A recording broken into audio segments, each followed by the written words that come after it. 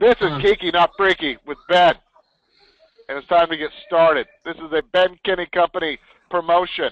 That doesn't even mean anything.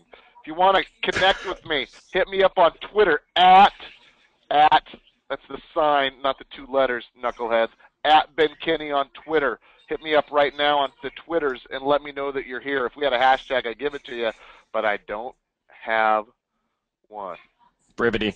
But brevity. Hashtag brevity. Sales pitch. Thanks, Chad. Hey, we got to pay bills on these calls. The easiest way for us to pay bills is to have the people that don't pay us any money but do support us. Special thanks to Happy Grasshoppers. If you're on the call and you're lazy, by the way, I'm lazy, and you would like somebody to work your sphere for you, that means easy free referrals, go to Happy Grasshopper.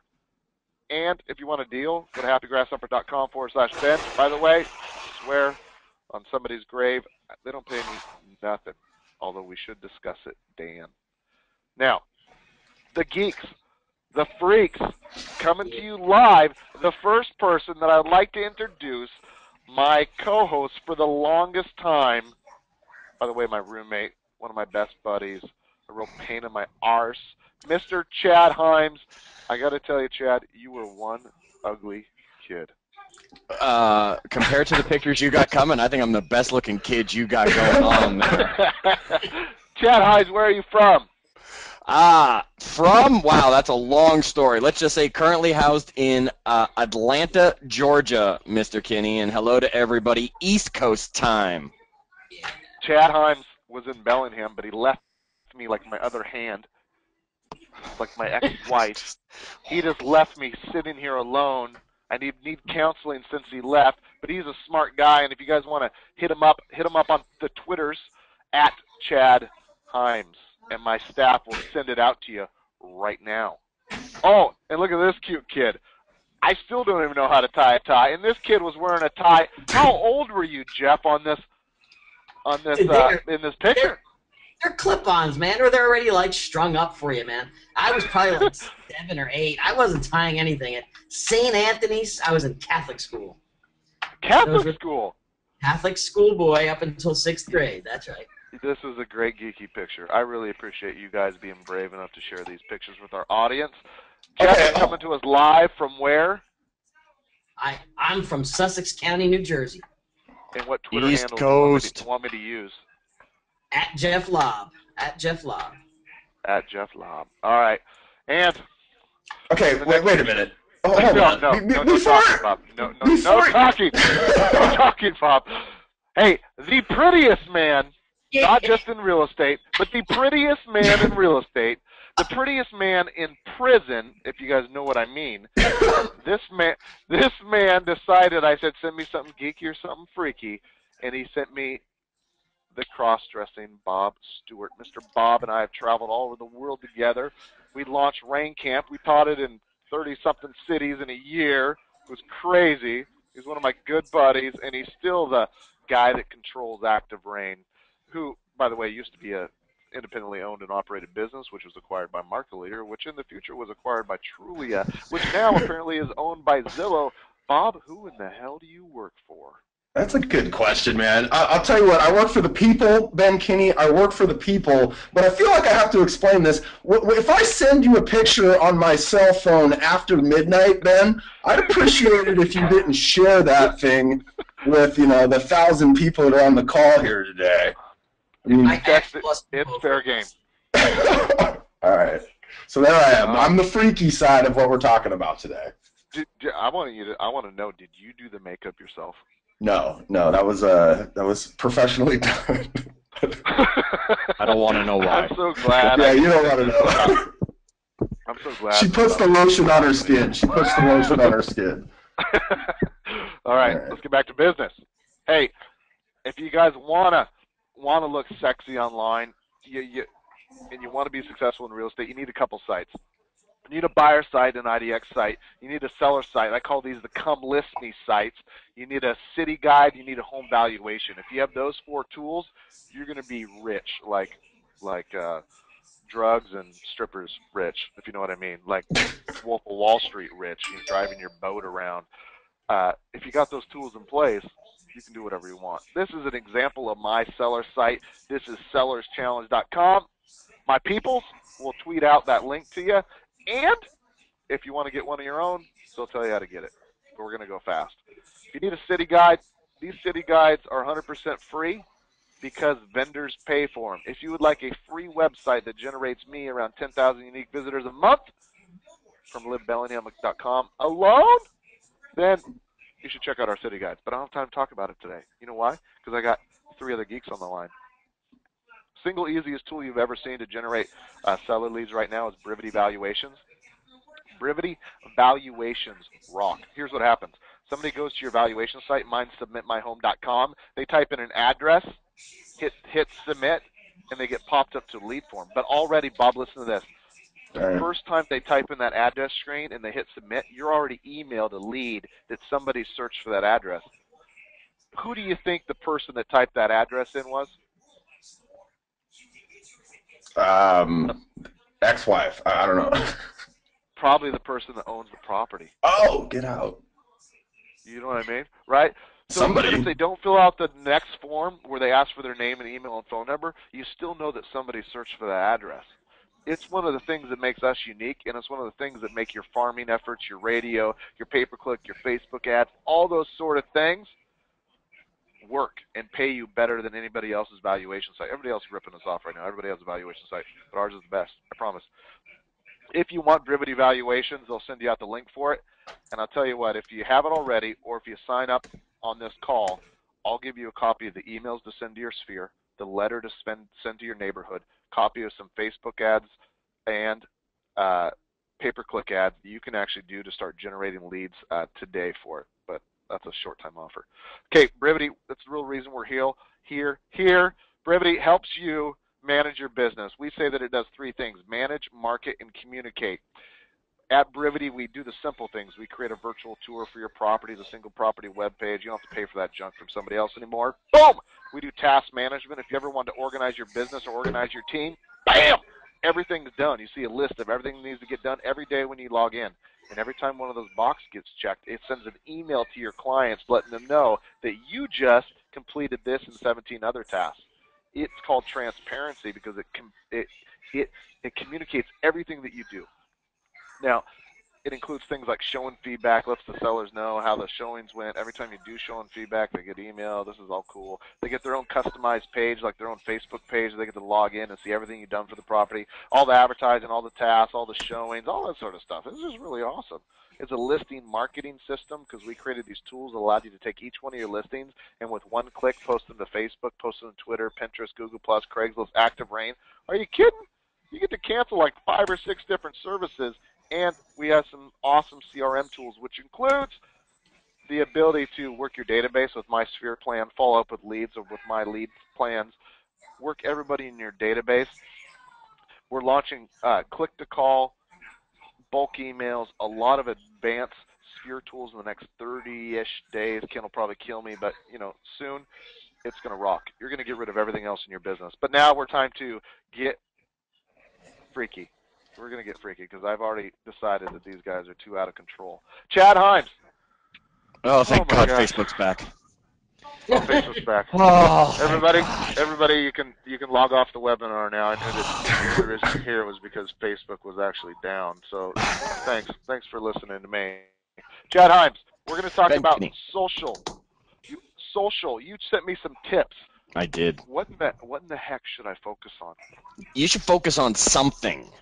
That's the challenge. We see that in realtors. You've seen it in people all the time. We see it in people in every industry. Heck, everyone wants to be everything. Right? They want to be a jack of all trades. No, you got to be a specialist. You got to be an expert. So what we're finding is too many people. They're attempting to have an account on Facebook, on Twitter, on Pinterest, on Instagram, on something that I don't even know, on MySpace still that they're using, on Friendster that they're still running around with, on all these apps that are out there and all these social networking sites that are out there, and they're not specializing in one or two of them that actually make sense because the audience that they're looking for and the audience they're talking to is on that platform. People have to start specializing.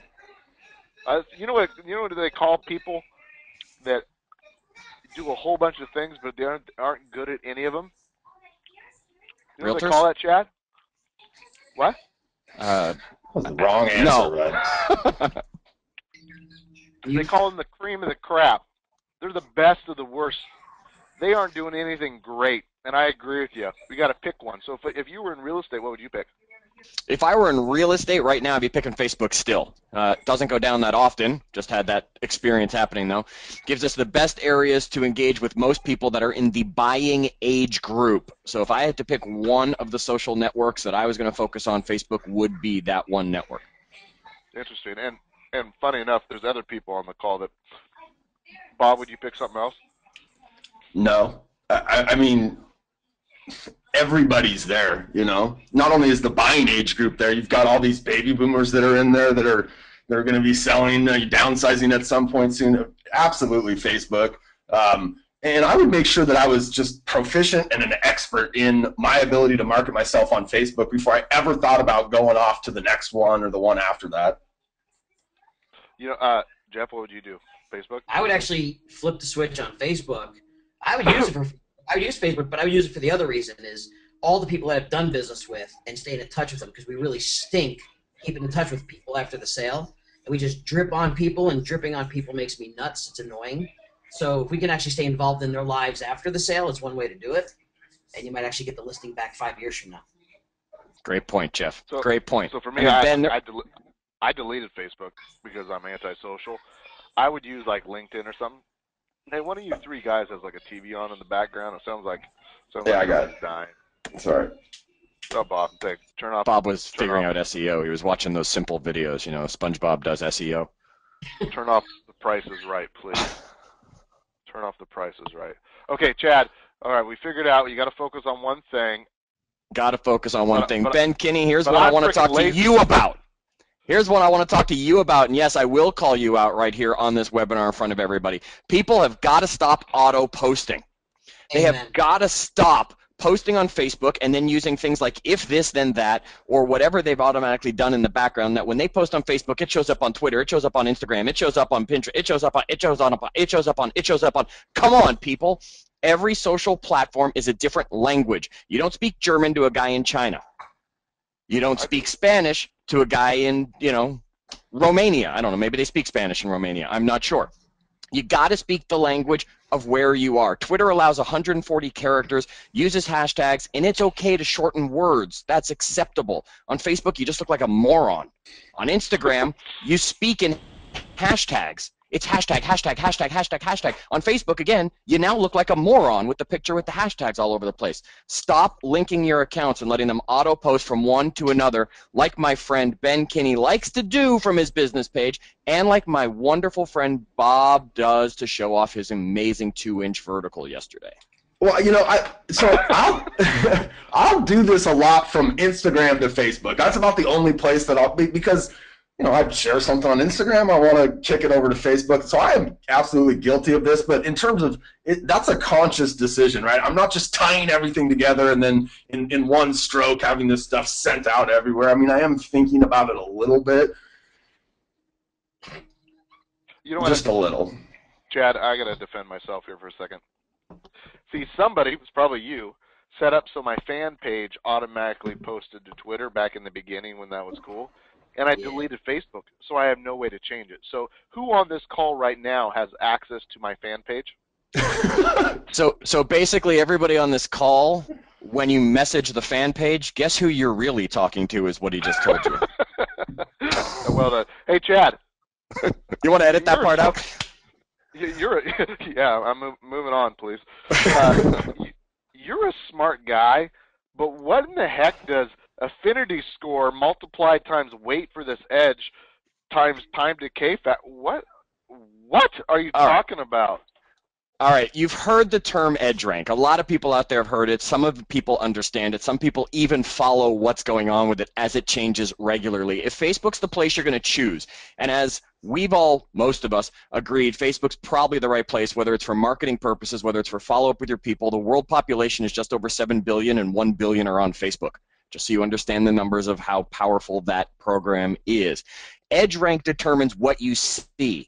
because there is no way they could just filter everything. You miss 90% of the stuff that happens in the world of Twitter because it goes by so fast on your feed. Facebook does what's called EdgeRank. Now, it takes every single posting and does an equation between every posting and every user on Facebook. So it decides, Ben, if you and I have a strong affinity level, you're more likely to see it. Yet if Jeff and I don't engage that often, he's not as likely to see it. If Bob and I engage a little bit, he's sometimes likely to see it. Then it's the weight of the posting. It matters whether you're using photos, whether you're using links, whether you're using just text, whether you're using the different kinds of postings that you can do if you've got a video or something along those lines, because what you normally engage with, you will be more likely to see. So, Ben, if you like to watch videos, but if Jeff likes to click on the links and if Bob just likes to click on pictures, if I were to post a link, Jeff's more likely to actually see it in the whole equation of how this all works. So EdgeRank is telling you you have to remember to use everything that's on Facebook. You can't just post selfies all day long. Albie Voss, give him a prize. I threw his name out there. You can't just post selfies all day long. You can't just post links all day long. You can't just type and never put a photo. You've got to remember to use EdgeRank so you are engaging with as many of your connections on Facebook as possible at once.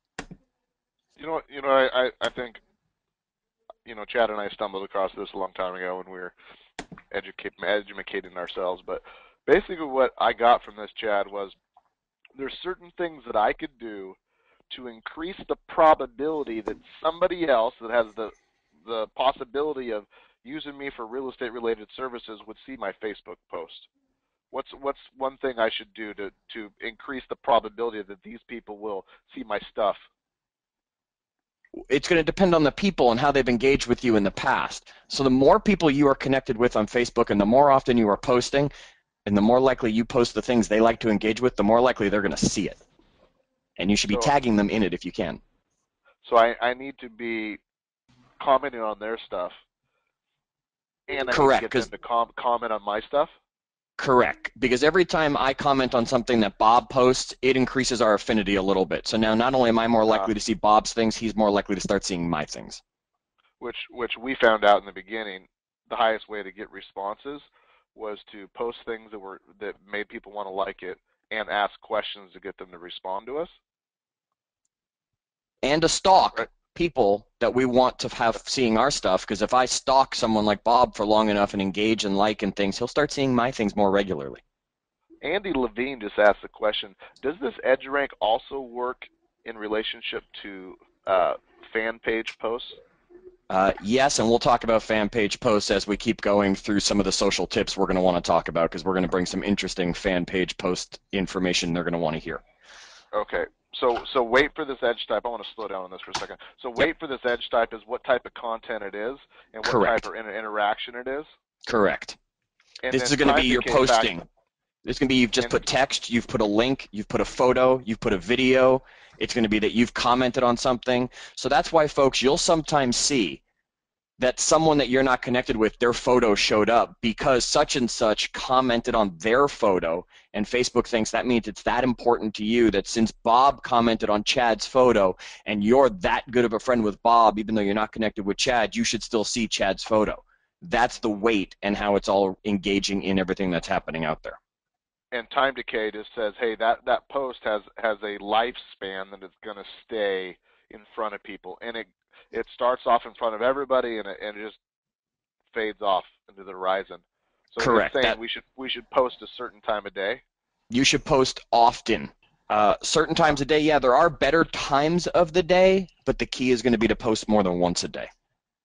Okay. And if I had to post 3 times a day, what time would it be? I personally, if I actually had a specific time I was setting at, I would post about 8:30 in the morning, I'd post about 11:45, and I'd post about 7:15 p.m. I'd post before they started work as they were looking at Facebook. If they're in their car driving or at their office, I would post around lunch when they're taking their break and grabbing Facebook, and then I would post what I've always called, Ben, the wine hour, because that's when the people are kicking back, pulling out their laptop, having a drink, having their iPad, whatever it is, when the kids are finally out of their way. So I would post in my time zone for those times of day. I get it. So 3 times a day, try to get them when they're drunk, try to get them when they're waking up, and try to get them when they're taking breaks at work? Absolutely. Well, cool. All right. A posting menu. I don't even know what you mean by this, dude. Well, that's good. A posting menu. Many of the people that are on this call, for example, they can type into the chat box for you. Every Monday, I post something. So my question to them is, do they know what I post every Monday? And I'm sure you're getting answers from plenty of them who know that Monday is always, in my world, Movie Monday. So a posting menu is like going to your favorite restaurant. If you go to TGI Fridays, Chili's, your local bar, whatever it is, you know that Monday's wing night, Tuesday's quesadilla night, Wednesday's dollar beer night, whatever it is, you need to create a posting menu for yourself for Facebook. You need to have ideas. Yeah. I think, Chad, one of the reasons that's so important is it takes out the guesswork of what am I going to post today, or Amen, Bob. Right? Amen. It's just a repeatable action. I just know I gotta maybe tweak a little bit, but I don't have to just come up with a new idea every day.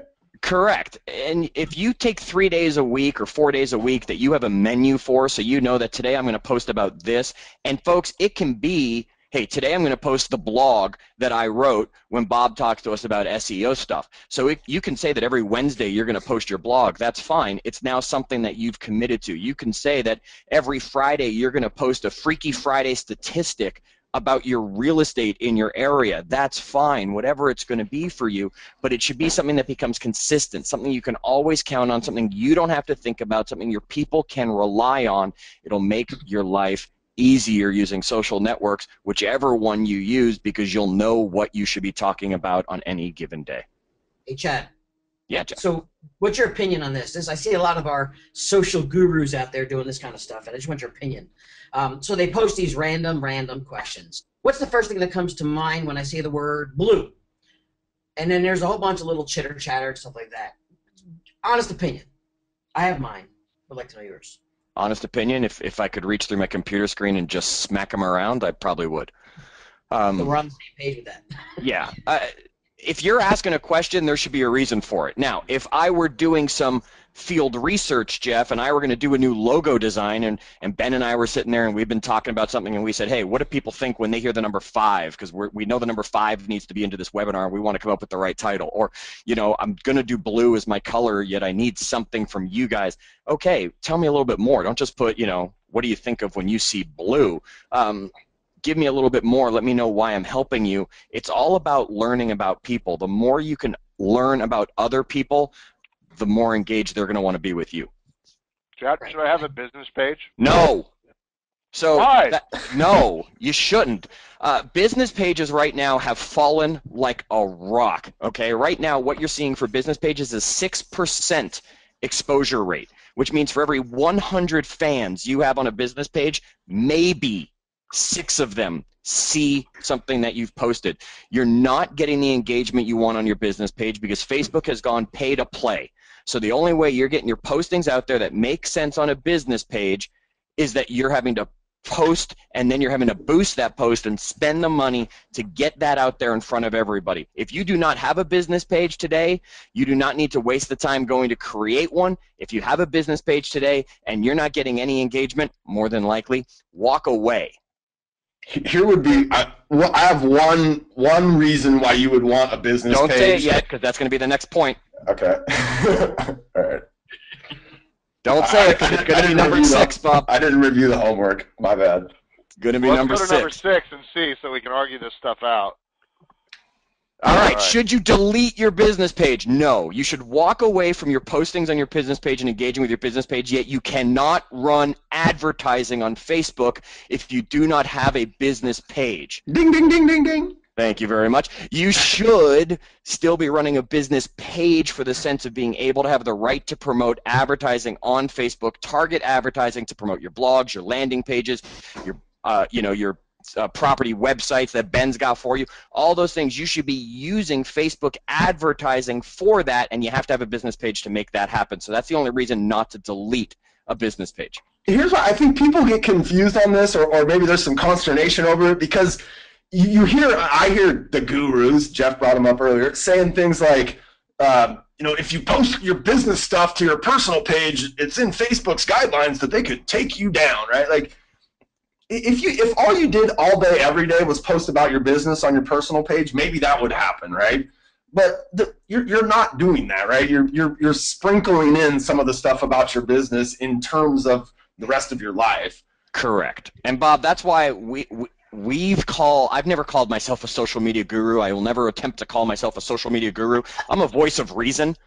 So I'm going to tell people what really works, what doesn't work. It's one of the things Ben and I agreed on years ago, that we weren't going to BS people. We were just going to say, do this, this is why, or don't do this, and this is why. So it's a voice of reason to it. You should remember the 80-20 rule that's taught in so many places in the world today, business, everything. 80-20 on social networks. I don't care what network you're on, whether it's Twitter, whether it's Instagram, whether it's Facebook, whether it's LinkedIn.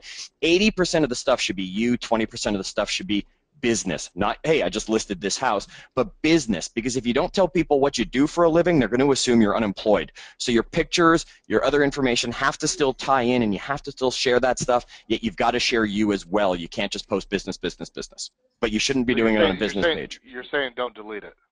Don't delete it. Just stop using it. Stop posting on it unless you're ready to spend the money to boost the postings to make sure that people are seeing it. Otherwise, you're wasting your money. You're better off putting that into ads. So I agree with Chad that I don't believe that posts from your business page work very well. I do believe that there's a purpose for having them, some of which I think Bob's going to talk about. Other things would be like, if you want to do a lot of shameless real estate promotion and you don't want to bother your database, but you want to make your sellers and your clients happy, that's a good place to do it. Or if you want to send Facebook ads to a fan page to get more likes, to get more contacts, or to like, tell you what, if you guys end up if you have a Brevity valuation site or you sign up for one, I'll give you the Facebook plugin for free, which allows you to have the home valuation site on your fan page. As long as my developers don't kill me today, but that's what I'm going to do. I don't care. I'll take the beating. Chad? Yes, Ben. The next question. Next question is a hashtag. Hashtag. Which I would like you to know that hash is legal in Washington and Colorado. Excellent. I guess I left too soon. Hashtags. You need a hashtag, folks. This isn't difficult. It doesn't take days to create a hashtag. Come up with a hashtag and start using it regularly. If you're on Twitter, for example, don't change hashtags every time you're doing something, right? Ben does a webinar. It's hashtag Brevity. It's not hashtag this webinar and hashtag that webinar and hashtag this webinar. Have a constant theme. If you're a realtor in a certain town, it should be life in Vegas. That should be your hashtag if you live in Vegas. It should be, real estate ATL for someone who's out here in Atlanta. Get a hashtag that you're always using, whether it's now personal, anything you're tweeting about, anything you're even Facebook posting about that would tie into it. Make sure that hashtag gets attached to it so people can start following conversations, because hashtags are indexable on all the different social media sites now. Limit them. Don't talk in hashtags unless you're on Instagram. Every other platform should never have more than 2 hashtags in any posting. And hashtags are not sarcasm. They're not sarcasm. Hashtag shut up. Jeff, what do you think about that? I like the sarcastic hashtags, actually. It's kind of no, he's right. You know where there's a really important place for a hashtag too, and one of the sessions we did a couple weeks ago, we talked about create a unique hashtag for your pictures and photos that, let's say, are real estate listing related. So let's say it's hashtag Jeff's listings, something that no one else is going to have, or theoretically, make a unique one. So that when you're on the fly and you got your iPad and somebody goes, oh, I'd love to see some of your listings, you just go to your Instagram, pull up your hashtag Jeff's listings, and boom, the whole portfolio comes up all in one nice display. And it's like an artist's portfolio, So that's why you make it. So you pull stuff up on the fly too. I'm kind of social media stupid and hashtag ignorant. What sites should I be using hashtags on?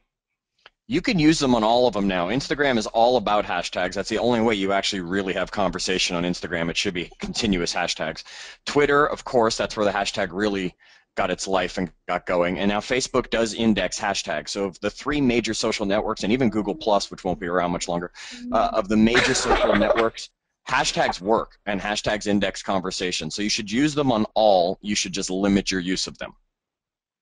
Oh, cool. I get it. Hey, let's talk about images.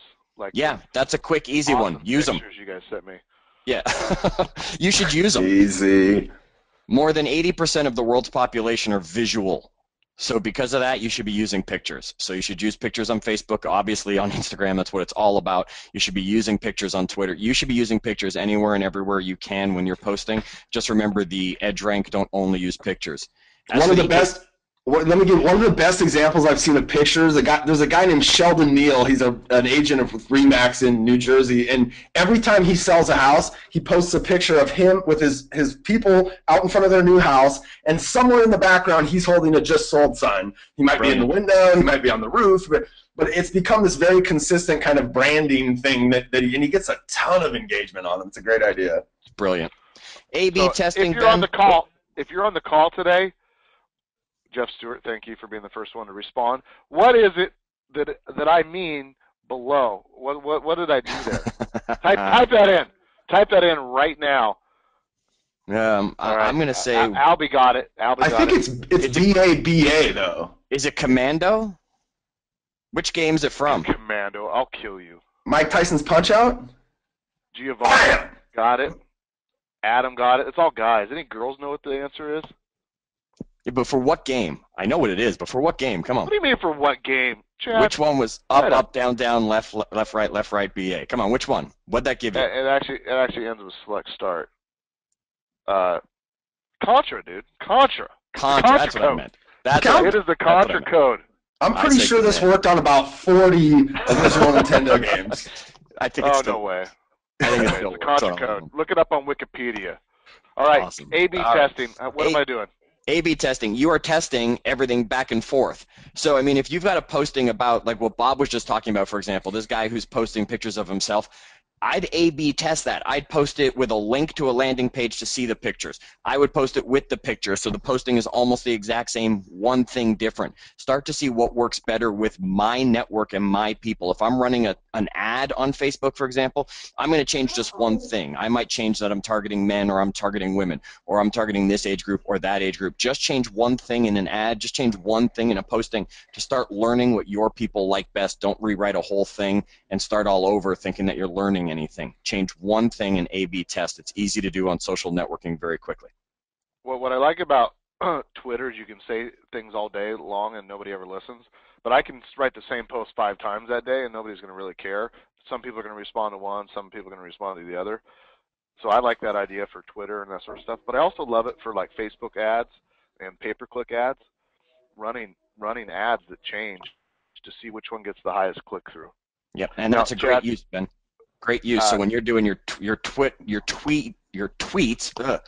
use a different hashtag as you're posting throughout the day. Use different little things like that. Reword it in just a certain way so that you're A/B testing to see which one learns better, because you're right. No one notices that you posted the same thing 5 times. They only engage with it once. And the last tip I'm going to give everybody so that we can move on to what Bob's got to share with us is content. It's all about content. And if you are not creating good content, stop posting at all. Just walk away.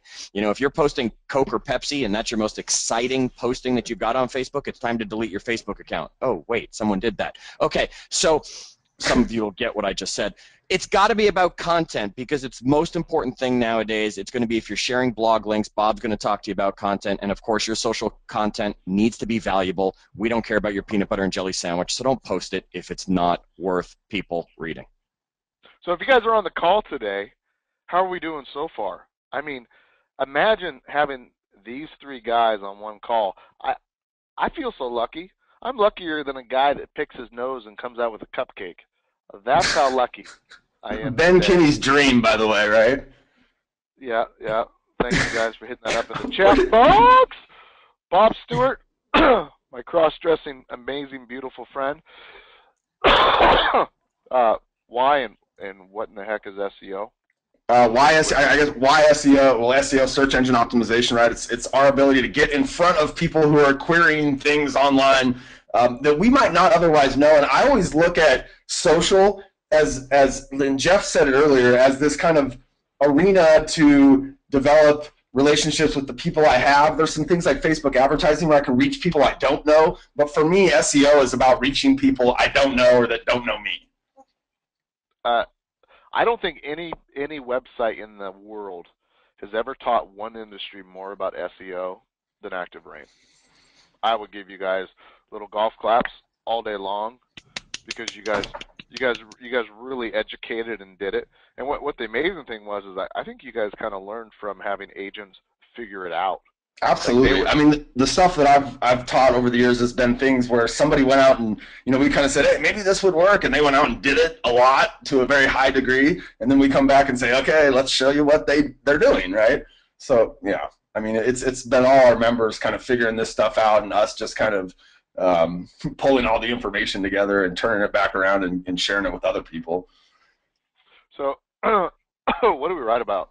Okay, so if your aim is to get in front of buyers and sellers, which I think most of your aims would be, there's a couple of things I would write about. The first thing I would write about would be either condo complexes or subdivisions in my marketplace. And I've been talking about this for a number of years, but it's amazing to me that still today in a lot of our markets, there's not kind of this coverage, right? This content at that real specific level where I'm writing about a specific condo building in my marketplace, or where I'm writing about a specific subdivision in my marketplace. So that would be the first thing. If I was a real estate agent and I was thinking about starting a blog, right, I was going to start creating pages on my website with an attempt to drive traffic to me, I would be writing about those specific things in my marketplace, maybe a townhome complex or a condo complex or a subdivision.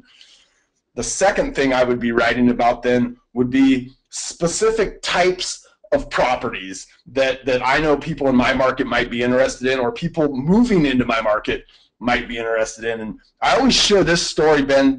When we did Rain Camp in Dallas, I'm sure you'll remember this, that tornado had come through the night before. And so when we got up on stage the next day, and by the way, they don't have basements in really any of the buildings in Dallas or most of the homes because it's built on clay, but I didn't know this. And so when the tornado came through, and our hotel's telling us to get in this room in the middle on the first floor, I'm thinking, where's the basement at? Like, I've never been around a tornado. This is very scary. Anyway, we get up on stage the next day, and I basically say to the crowd, if I was moving here because of the experience we'd had last night, I might be going online and looking for homes for sale with a basement in Dallas. And there was this one lady, and I can picture her face. She sticks her hand up, and she says, we don't have homes for sale with basements because we don't have basements. Well, one guy in the audience, his name's Tom Branch. He's become a really good friend of mine over the years.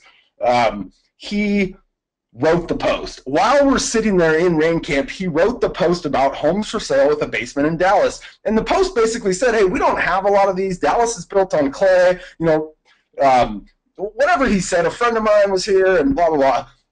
And then he put a link to his website for the homes in Dallas with a basement. And there's only, at any given time, 20 or 30 houses in all of the Dallas area that have a basement. But he continues, every time I see that guy, he tells me that post is the most trafficked post on his website, right? It's writing about some real specific type of property. Maybe it's a 3-bedroom condo in downtown Seattle, or, right, these very specific types of properties. So those would be what I would be writing about if I was just getting started, or even if I've been blogging for a long time, but I'd never covered those kinds of specific things. So when you and I were teaching, we would say, hey, we're going to write this post this morning, and by the end of the day, we were number 1, number 2, number 3 on Google, just from that one blog post. And that was the power that you guys at Active Rain brought us. So we're going to talk about local SEO, and we're going to start with Google Local Business Page. Tell me about that, why I should have it. So I did this panel recently with some really smart guys, Morgan Carey and Rivers Pierce and Sam DeBoer. These are some of the best SEO guys in the real estate industry. And one of the things that Rivers Pierce, and he's kind of in charge of SEO for Boomtown, but one of the things that Rivers said during that call was a lot of agents kind of miss the simple SEO strategies, and local SEO is one of the simple strategies. So setting up a Google local business page is a big deal, and you should all do it. Now, you have to have an actual physical address, and what starts to happen is as you build that business page out, that kind of gives Google just the foundation for who you are and where you are. And so having that, just go Google, setting up a Google local business page. If you haven't done this already, get that done, because this is really the starting point for your ability to rank in this local SEO environment. This idea that people are on their smartphones, and Google knows where they're at, or even as we sit at our computers, Google knows where we're at. This Google local business page will set the foundation for your ability to rank kind of in local SEO. So that brings us to citations. because I think it's kind of, that's like one of the places that you kind of consider a citation. What in the heck is So citation? citations is this idea that Google is looking for a certain set of information about you. So like your name, right? Your name needs to kind of show up the same in a lot of different locations. And so if you're doing things like, let's say on your Active Rain blog, you have, CRS, GIA, RWC, well, whatever, and you have a bunch of these, and then on Google Plus, you're not doing the same thing. It's this idea that when Google looks at you in these different places, they see the same thing. So your name, right? Make sure your name is consistent. I see some of you guys like you're Bob Stewart Realtor in Seattle on Facebook, but you're not that on Active Rain, or you're not that on your Google Plus page, right? Then your address, right? Is your address consistent across? And some of us have set up profiles here and there and everywhere, and it's not consistent. The third thing are phone numbers, right? Just these basic kind of things that when Google looks out there and they see Bob Stewart, they see Active Rain, they see my phone number, they know it's the same guy that's over here on LinkedIn, it's the same guy that's over here on my Zillow profile, it's the same guy that's over here on my Trulia profile, and they start to look at these citations, right, where I show up somewhere. Now where this really gets interesting is when you're not on your own web properties, right? So if, let's say that I was lucky enough to get picked up to write for Inman, or I got an article published on the Trulia Pro blog, or I had an article published somewhere else, I want to make sure those citations stay consistent so that as Google looks out there, right, they see this same person from place to place to place to place. Bob, when you and I were teaching SEO, and Chad and I were teaching SEO and IMSD, we spent a lot of time talking about link building and getting one-way links to us and that sort of stuff. Citations are really the links of the future, but they aren't even links, right? Right. I mean, they're just me being out there demonstrating my expertise wherever it is. And I think we've got one. Go to the next. What's the next one? Reviews. Okay, so if you guys right now are not, Ben, maybe you can answer this. How do you guys go about getting reviews? Because I think it's a pretty disjointed process, right? I try to get them to review me on my Google local page. I try to get them to review me on Zillow. I try to get them to review me on Trulia. And there might be 10 different places that I would try to get them to review me, and it's tough. So maybe the first thing I would say is you guys think about some way that you can consistently get your clients after a transaction closes to give you a review. And that might be as simple as sending them an email a week or 2 weeks after with links to the 6 different places you'd like them to review, and just a heartfelt, hey, this would mean a lot to me if you would go out and review me. But what I believe is starting to occur in SEO is Google is starting to look out into the real world, right? This idea that there's real people out there reviewing you, and they're starting to compile these reviews from all these different places. So, they know that when the reviews you have on your Zillow profile are reviews. They know that the reviews you have in all of these different locations are a review, right? There's this thing called schema.org markup tags that sites like Zillow or Trulia or Active Rain or Yelp are using to let Google know, hey, this piece of the page right here is a review. And what Google's doing is they're going out and they're finding all of those reviews, and those things become citations for you, right? They become somebody else saying this person did a good job. And I really believe that SEO moving forward is going to be a lot more about what do real people think about you, and what kind of credibility do you have in the real world, and that will start to transpire into how, in the ability of my content to rank.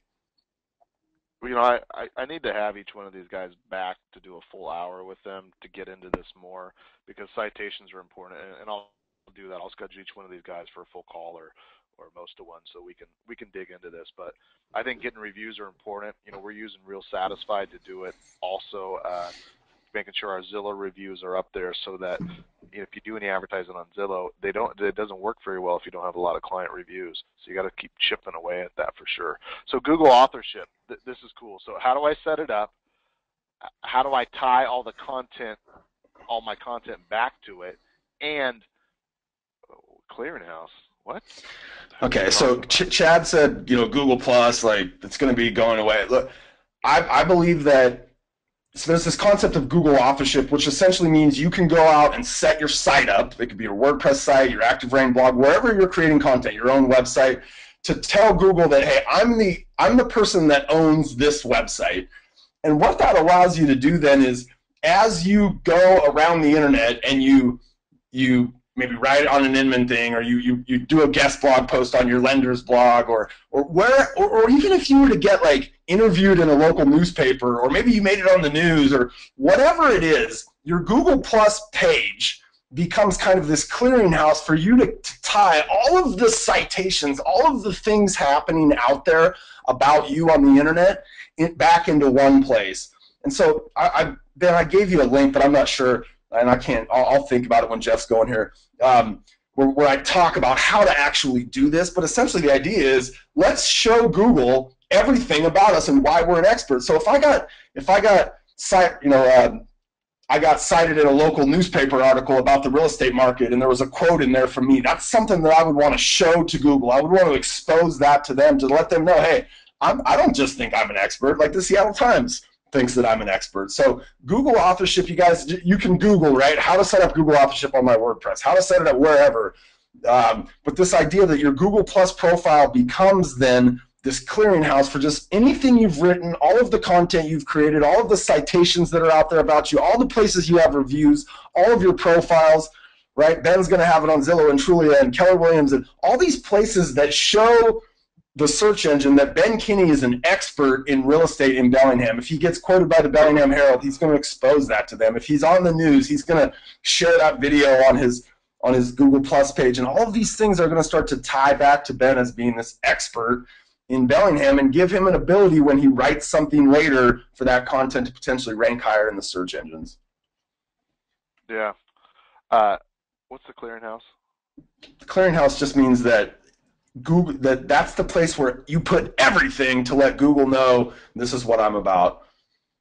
You know what I liked about the Google authorship, because I actually learned this from you, is that whenever people are Googling stuff, not only do they see my stuff, if they're connected to me, they also see a little picture of me. It's just like pounding the branding into them that not only is this my website, because they might not relate, you know, the livebellingham.com, my city guide, or my homeforinvestment.com website, that it's Ben Kinney.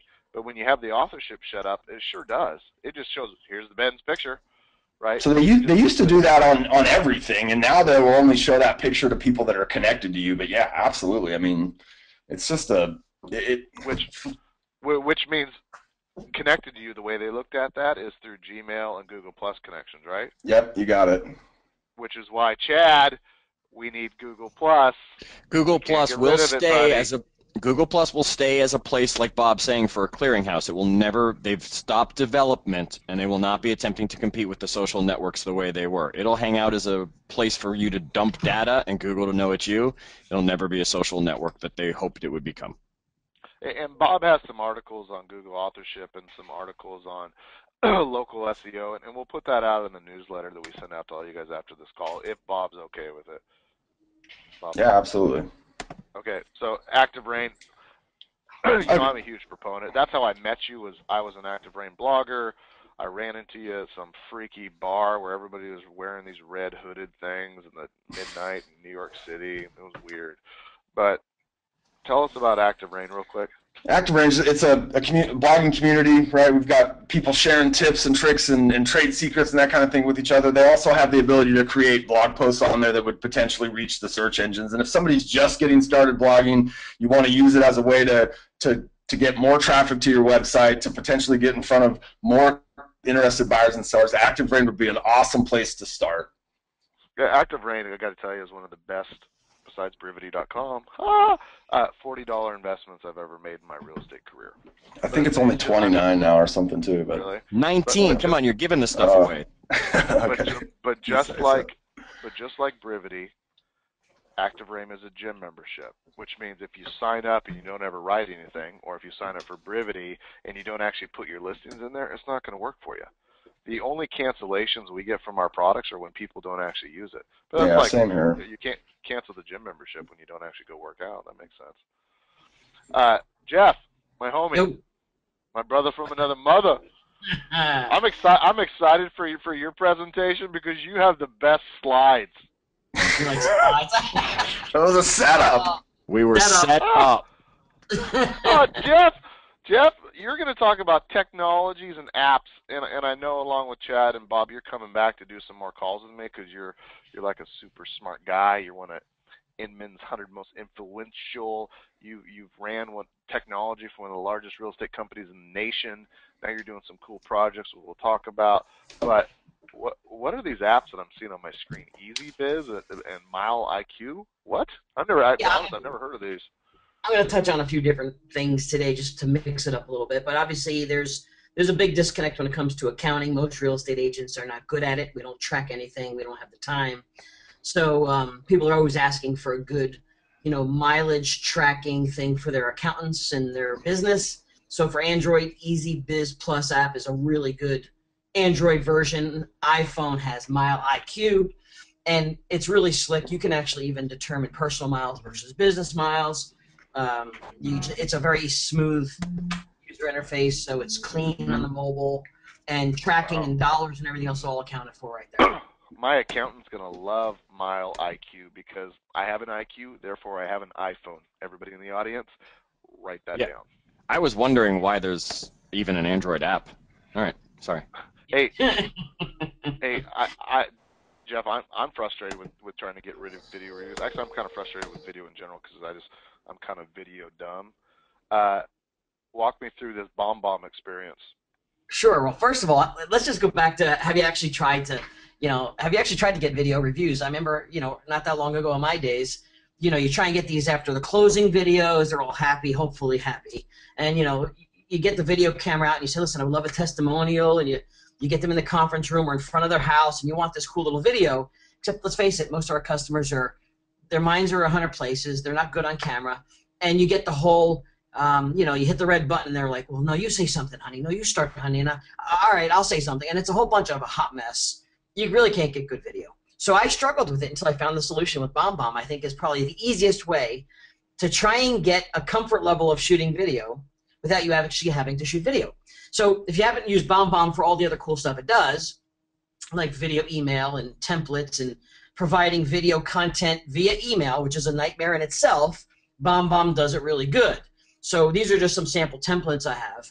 And I want to just kind of narrow down to the actual solution that I have. So if you go down the next slide, just so I don't dwell on the whole, because I could talk about an hour alone on BombBomb's cool products. What you don't know is, and if you haven't ventured into this part of BombBomb, because this was something I found after the fact, I didn't even use it myself because I didn't dive into it, it's got a way to create some cool forms. Custom forms where you can use them for lead capture and open houses and, you want to get a review done. So what I did is we found out that you can create a form without having to know any code. Something along the lines of what I've got here. We can't thank you enough for doing business. We realize how stressful the purchase can be, but we appreciate you as clients and would love your help. And what you do is I put a little email box down the bottom here, but on the next slide, you could actually drag in, I will show you a video box, and this is slick. In your form, you could drag in a BombBomb video box that when you send this to your customer or customers, however you want to do it, they open up the form. It's a live landing page form with a video box in it. It'll say to them, assuming they have a newer computer, not something that's 10 years old, it'll say, can we use your microphone and your camera while they're sitting in the comfort of their home or sitting in their office where they could think and focus and say something intelligent. And if you go to the next slide, it'll open up their actual video camera and they can shoot a video testimonial wherever they're sitting with whoever. The kids could be in the background. They could be jumping up, waving hi to you. Whatever the coolness is, they do it at the convenience of their own home or office. And they could take as many takes as they want, but when it's saved, automatically comes right back into my BombBomb account as a video I can use, export, embed, and do what I want with it. One thing of caution I always like to put in my form, and I don't have it here, but just a word of caution there is I like to put a little disclosure in there. I understand that I'm using this video for Jeff Lobb and his real estate company. I give permission to use it on any website, blah, blah, blah, and let them check the box. Just so I have permission to use it everywhere, because if I get a good one, Imagine if I could just get 5 or 6 good ones. I could really leverage the heck out of that, and I don't have to go out there and stretch out the camera. When I get that email, I can just do that recording right from my iPhone? Yes, you can actually do it from your iPhone. Yeah. That's pretty slick.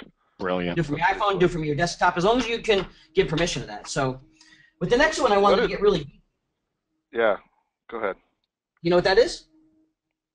Well, only because you sent it to me last night. Did you check it out? Does anybody have one of these yet? It's called the narrative. Anybody on the call have the narrative clip? The narrative clip. Now. Narrative. The narrative. No. Brian. Not. Thank you. Brandy new. It's only a couple months old. I was like one of the first Kickstart geeks that signed up for it. It's pretty slick. You just kind of, it's a 5-inch, not a 5-inch, excuse me, like a 2x2 little camera. Has no buttons on it. It's a 5-megapixel, clip it on, and it just takes pictures every 30 seconds of your day automatically. So it's a life blogging photographic camera that just automatically takes photos. So you don't have to think about it. So imagine every 30 seconds, no matter what you're doing, you're taking a picture of something without touching it. I want everybody on the call to hear how fast he went from 5 inches back down to 2. I just want you guys to think about that for a minute. Shrinkage. Oh yeah. All right, so I wear my staff is cracking up right now. So I wear this somewhere, and it takes a picture. Yep. Every how often? 30 seconds. All day. All day. All day, man. There's no button to turn it off. The only way you turn it off is stick it in your pocket, and when it goes black, there's darkness, it will just turn off. It just goes. You charge it maybe every 3 or 4 days. There is no chip, no SD card. You plug it in, goes through your laptop, stores it in the cloud, and you get to see all of the clips in like a little movie format. They're all clips on your iPhone or Android, so that you can pick the ones you like and save them or discard them. And they're all stored in the cloud. Privately? Privately. Privately, you have your own login access. It's got geolocation. Because I'm going to bend over and pull up my pants, and you have no idea what could happen at that point. Please pull your pants up, Ben. Please pull your pants up. So I kind of like this for like this travel blogging, this kind of trying to find this good part of my day, and then just sharing that stuff. You know, like just went to Yellowstone last week with a whole bunch of great, amazing people, and I forgot to take pictures. I'm not very good at taking pictures, but that would have been cool. And you know what the cool part is? You actually can take a photo. If you double tap it, you just take your finger and double tap the front, it will take a photo when you want one. But if you don't touch it, and no matter how it's turned, it could be turned sideways, it will always take the picture upright with geolocation tagging too.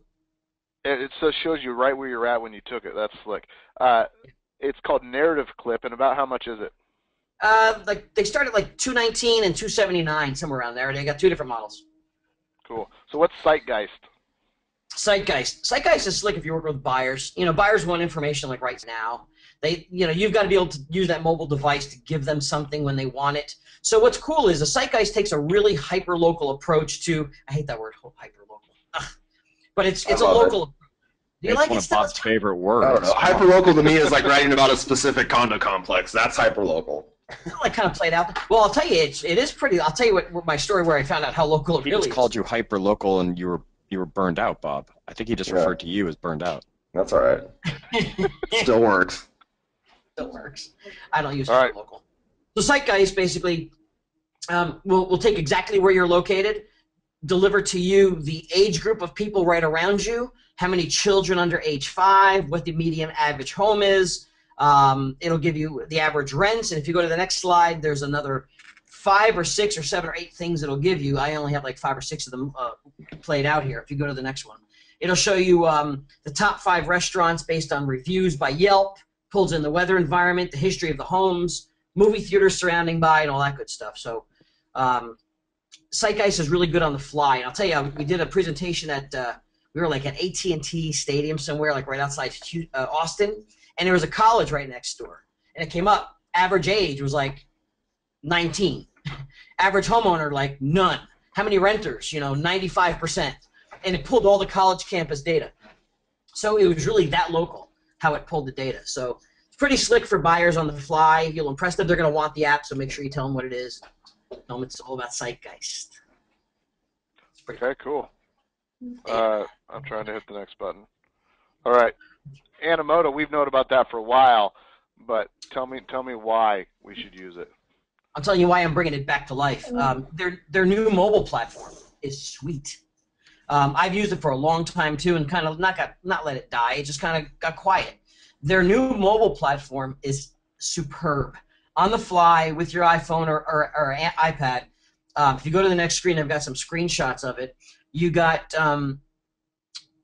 you could literally take 5, 10, 15, 20 photos at your listing. You could, as you open up the app on the device, if we can go to the next slide there, Ben. Yep. He's just chugging along back there. Are you asleep? I'm responding to chat questions at the same time because yes, somebody has to run this entire machine. We don't just blowing me off, sit back and doodle. All right, carry on. So check it out. This is like on an iPhone. You got all the pictures really simple. One touch. You select the buttons you want. All the pictures you want. You can drag and drop them with your finger. So you can maneuver them really smooth on a mobile device. The experience is really good. Go one more slide. I can crank through slides better than Ben Kinney can. Trust me.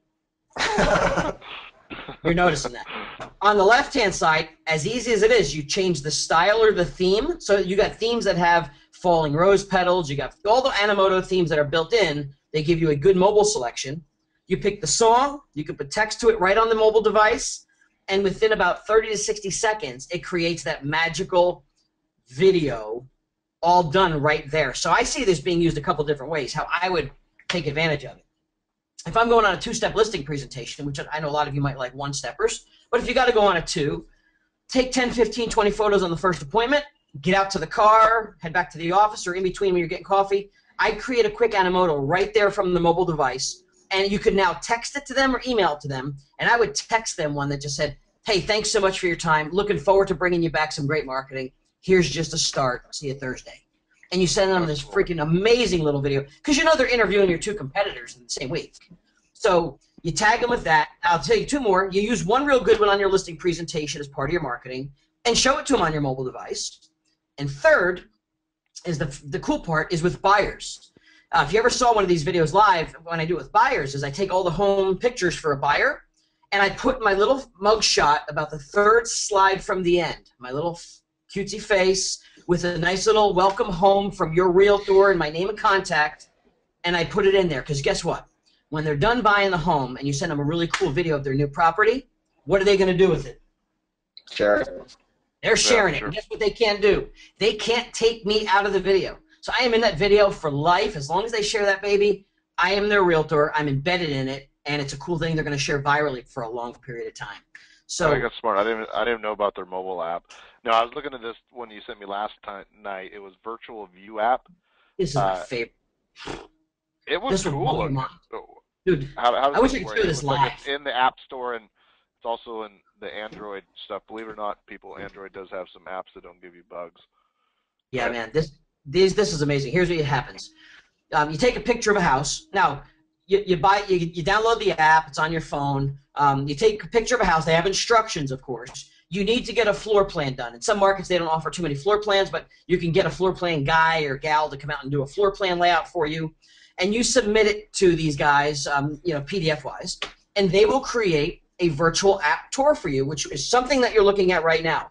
So if it's on a piece of marketing material, if it's on a brochure, anything like that that has that little code in the top right, you take your phone out and go to the next slide. It'll tell you to download the app, so it'll clearly have instructions. Or maybe you took that slide out for me.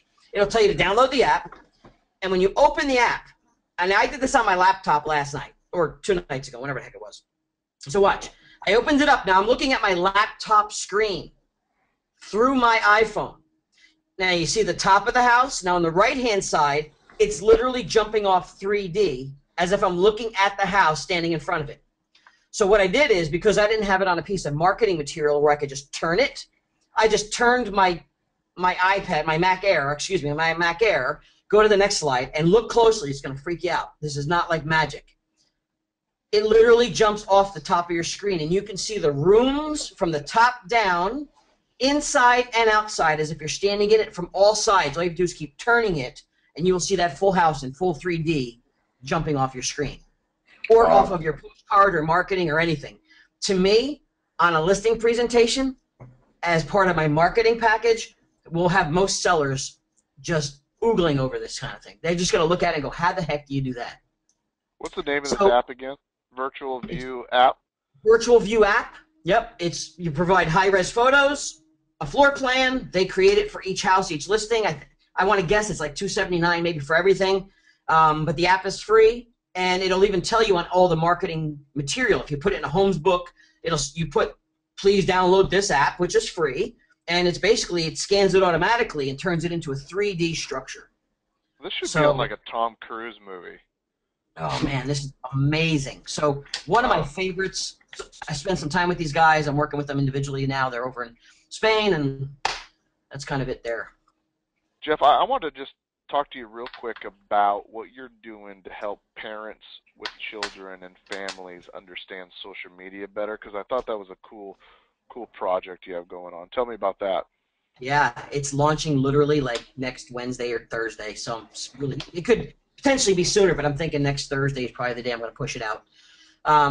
It's part of Spark Tank Media, although I'm really heavy into the real estate space. I had an idea for outside the real estate space, and it's called socialforparents.com, socialforparents.com. And what it is a video training series, kind of what I do for real estate, but outside, on social media that their children and teens are using, a lot of it underground in a world that their parents don't know about, that's getting people suspended from schools and losing scholarships and getting them in trouble all sorts of different ways. But it goes so much deeper than that, because kids don't understand what they're putting out there publicly that's going to stay forever. They don't realize that screenshots can be forwarded from an angry boyfriend or girlfriend to who knows where. And we talk about everything from Snapchat and Kick and Ask FM and Keek and all these crazy, crazy apps they're using, not just from a phone, from an iPod Touch, from a secret account. And what we teach the parents is not only what to ask, how to handle the situations, what types of things should you be looking for, and all of these things, because kids, God love them, I have a bunch of them myself, are getting in so much trouble, and they don't get it. They have too much power in the palm of their hands. So it's socialforparents.com will be a video training series for them all. Pretty excited about that. So any other apps that Chad, Bob, Jeff, me, that we want to add? I ask this question to the boys and the girls, being Chad and Jeff and our cross-dressing friend Bob. Anything else that's new and cool? And I would start, guys, I've downloaded a couple new apps lately that I just really, really like. Number one is the Connected app. It's a new LinkedIn plugin.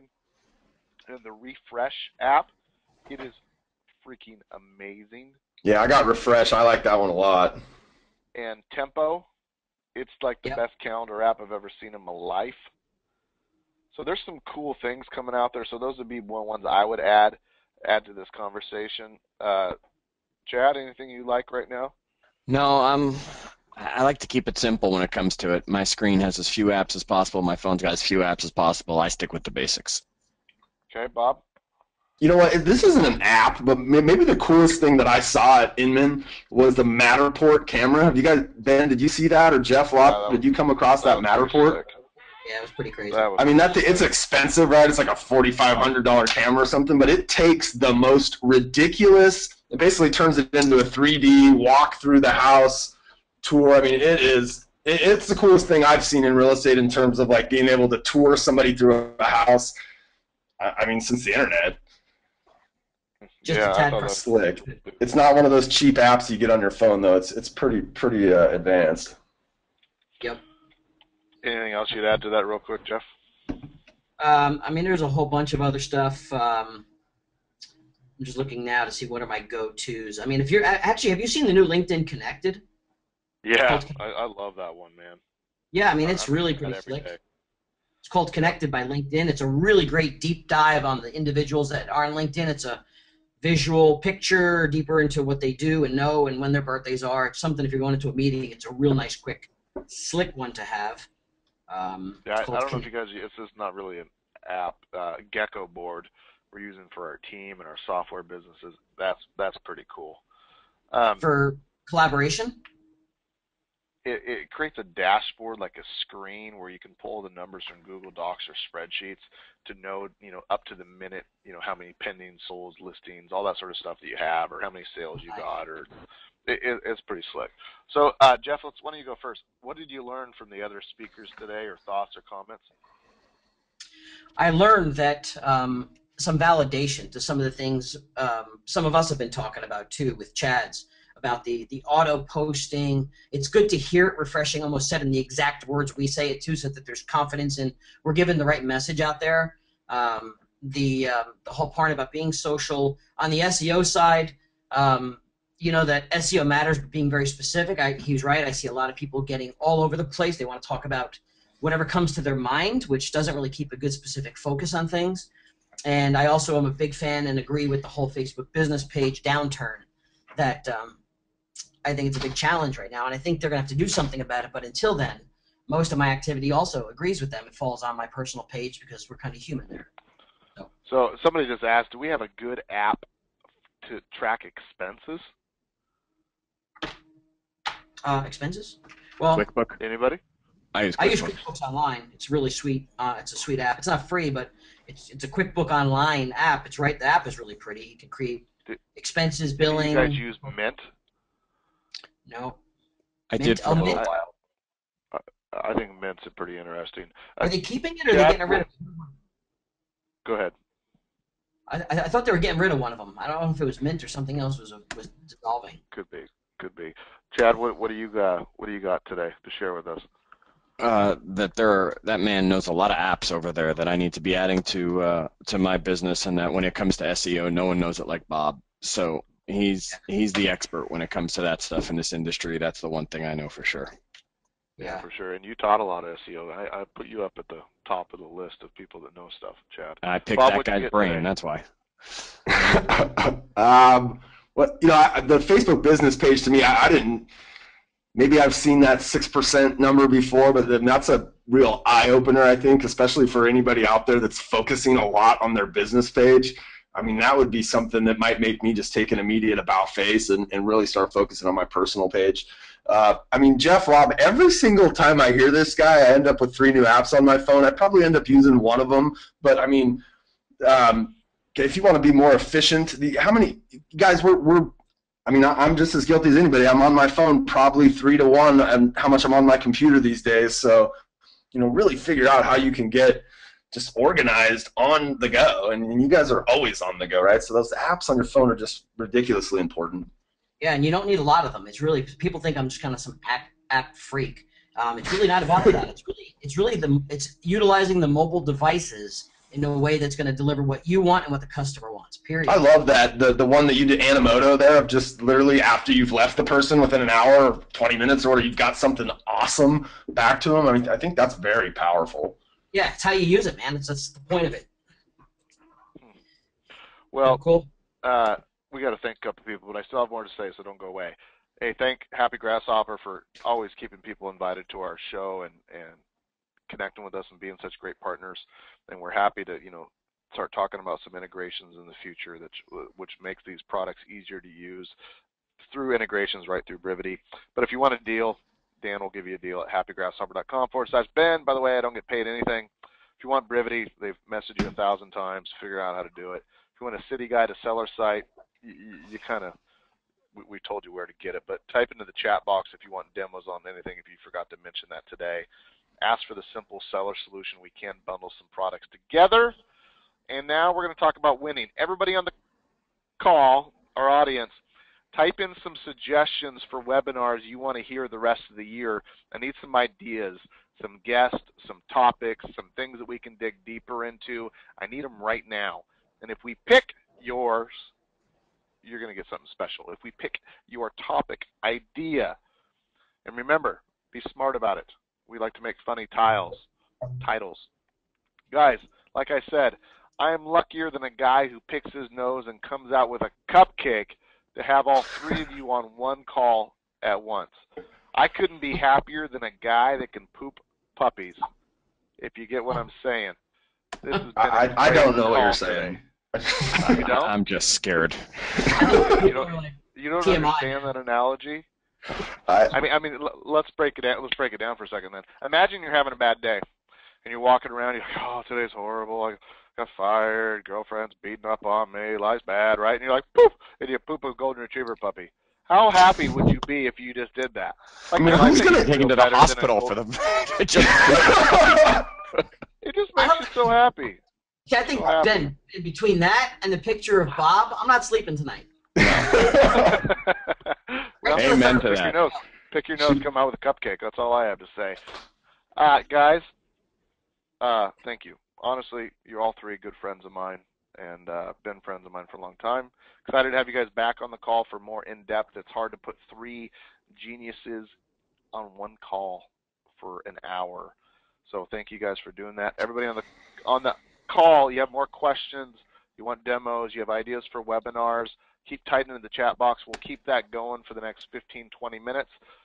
But I got to let these guys go. They have a job to do. Chad, Jeff, Bob, peace. Thanks for coming. You guys are awesome. Thanks, Ben. Thanks, guys. All right. Bye, guys. Bye.